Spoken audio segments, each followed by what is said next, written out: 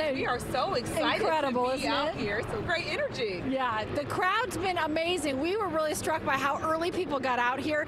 8 a.m. you saw people picking their spot here on the route along Peachtree. And then by the time we went inside really quick, got everything set up, came out, it was like, whoa, there are people here at the corner of Marietta and Peachtree as far as we can see. The crowd is hyped up. We keep seeing the police cars go by, so we're like, oh, we got to be getting close. We got to be getting close.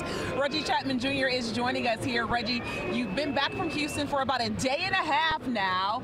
What's that energy like to be back at home? Because we had to take it in Houston, but now we're back in the A. Man, it feels good. I mean, just the city has been waiting for this moment for such a long time, and it just feels big. I mean, this moment, the streets are totally lined with people. And like you said, things change so quickly. I mean, when we got out here real early this morning, there was not a lot of people here. Some people were set up early, but you come back out, lots of people on the streets. The fountains actually are crazy because the fountains were running regular water. They're now blue and red. Just a show off for the city. I mean, a huge moment. The city's ready for this moment. It's, of course, they're partying like it's 1995. No doubt. Reggie came back out. He was like, whoa, did you guys look outside? The fountains have already changed colors.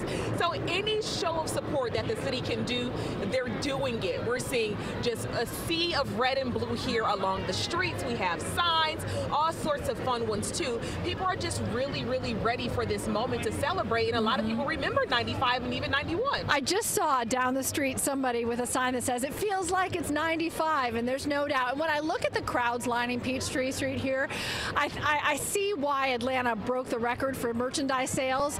Every single person, it looks like, got something new, or they're wearing something very vintage, you know, circa 95 for this special occasion. And one of my favorite signs that we're seeing out here that just says Battle Won. A lot of people have that sign, and they're excited to see the players and come down the street here very shortly. So a lot of people are out here because A, you don't have work or your kids didn't have school. Right. So I think that's why we got the crowd as well. So shout out to the administrations for making this decision so that we could all celebrate.